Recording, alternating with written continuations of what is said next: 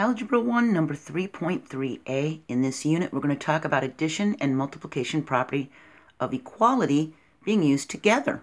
We're going to be applying both properties to solve an equation. So, to solve some equations, we may need to use both the addition and multiplication properties of equality together.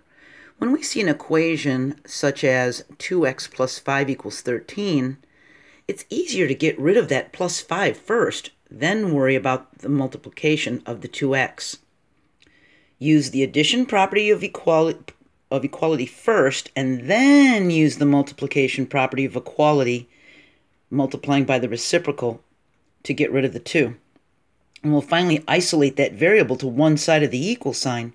Now remember to check the description of this video for helpful video links, okay? So if you don't know what something is, or you're not quite sure about these, the links to them will be in the description, okay?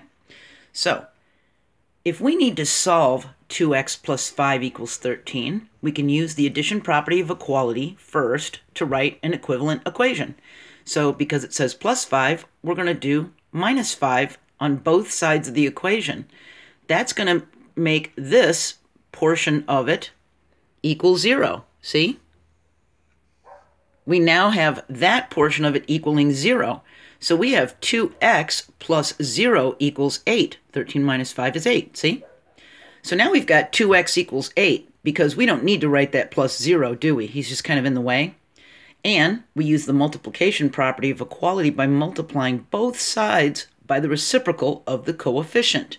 Do you remember what the coefficient is? He's the guy in front of the variable, right? And if that variable goes away, then he's just a standalone number, isn't he?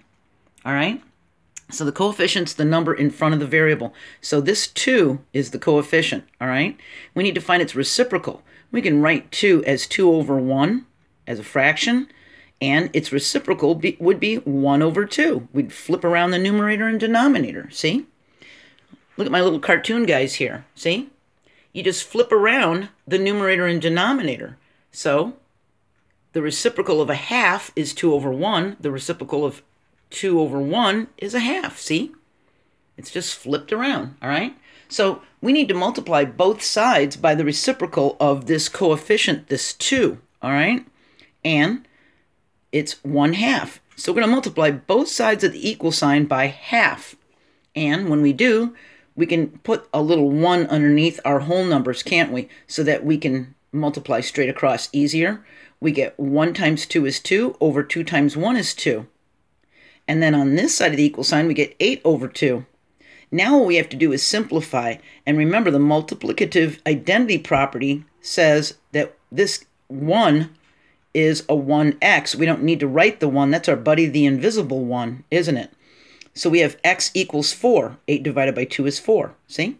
Make sure to check it to make sure that your math is correct, because they're not all going to be this easy.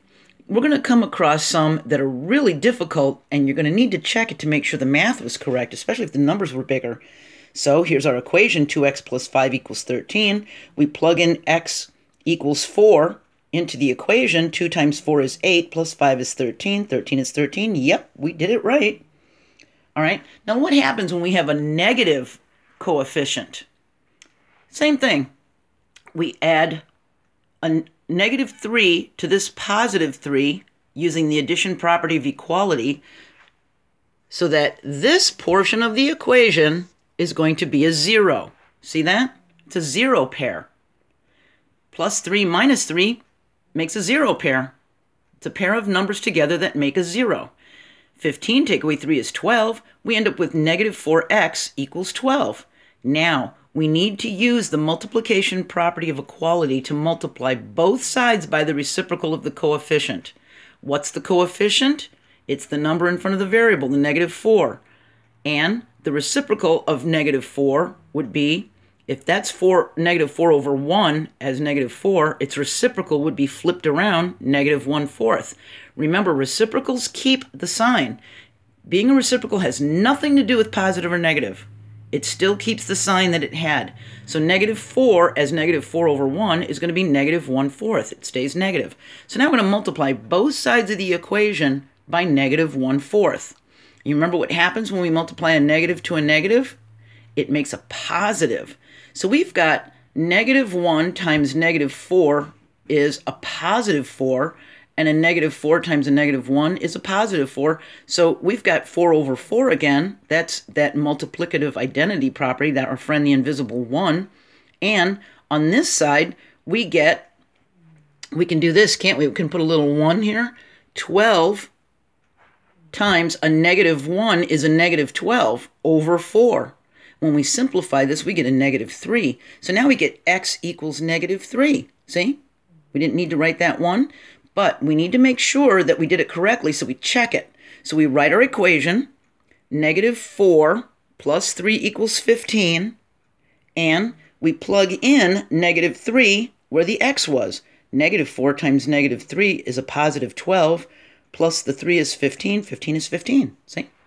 Now, we can also do this using division. Did you know that? It's much quicker.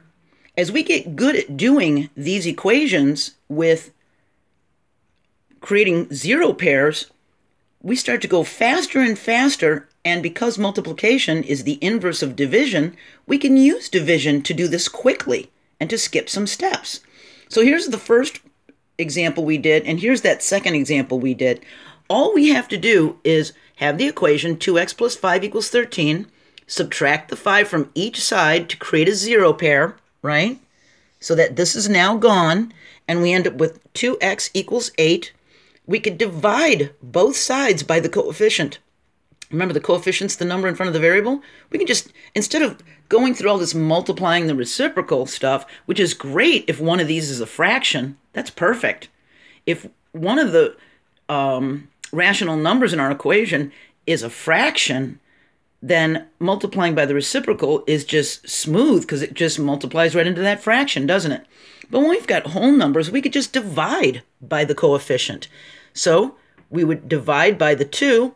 2 divided by 2 creates a 1, right? That's our buddy, the invisible 1. And 8 divided by 2 is 4. X is 4. And we go a lot quicker, see? Even with the one we just did before, the 4x plus 3 equals 15, we start by creating the zero pair of plus 3 minus 3 so that we can cancel that out and get rid of it. And now 15 take away 3 is 12. We've got -4x equals 12. Just like we did up here, we had -4x equals 12. But then we had to multiply by those fractions, the reciprocal, didn't we? We could just divide both sides by the coefficient, that 4 in front of the variable, that -4. So we divide both sides by -4, and this becomes our buddy, the invisible 1, doesn't it? Because the numerator and denominator is the same. And 12 divided by -4 is -3. We get -3, just like we did up there, see? So division can help us skip a couple steps, but make sure you know what you're doing. If you're trying to skip steps when you're still not quite sure what you're doing, you could make a mistake. That's why I said as we get good at doing these, we can skip steps, okay? So that would be using both of the properties together, all right? Now, in the next video, 3.3b, we're going to talk about collecting and combining like terms and using both of these properties together when we've got a crazy equation with lots of terms in it, okay? I hope I'll see you there. Bye.